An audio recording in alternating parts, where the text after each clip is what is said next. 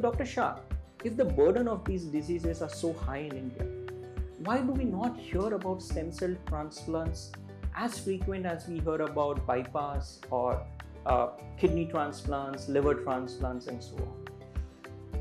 So you are right, the burden of patients requiring transplant is very high.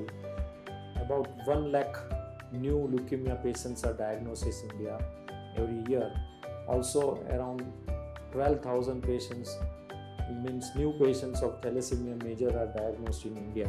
So burden is very high, but because of unavailability of donors, lack of awareness and very high cost of transplant.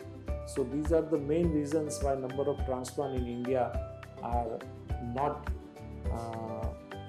enough compared to the population.